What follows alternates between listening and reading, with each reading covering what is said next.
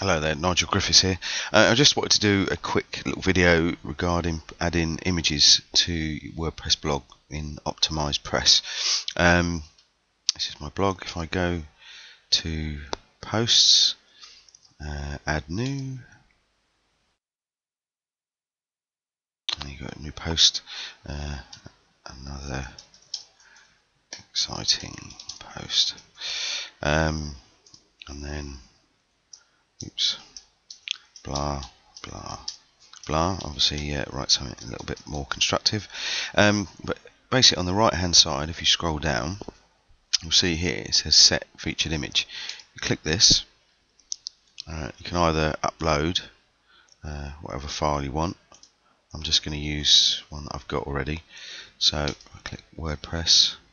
Now you can either edit, basically put it in as it is, but the other good thing about this is if you click edit image, opens another window, and you can change various things. The thing I find easiest, if you click on scale image here, so say all your images were sort of 400 wide, you just basically put in 400 here and click scale, and it scales the image.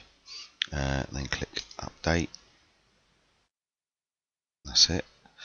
And you can go back to the original here, and that's the original image. If you click refresh, you'll see that it goes to the size of image that you've just changed it to, and then you can add titles and alternative text and all that sort of stuff, and then just click set featured image, and then if we go up here and click preview,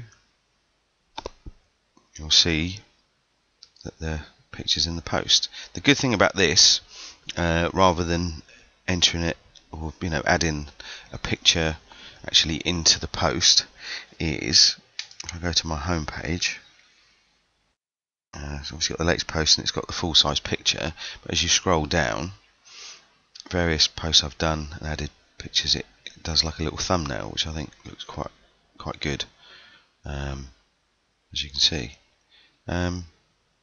And that is it. I hope that helps. Cheers, thanks for watching. Bye for now.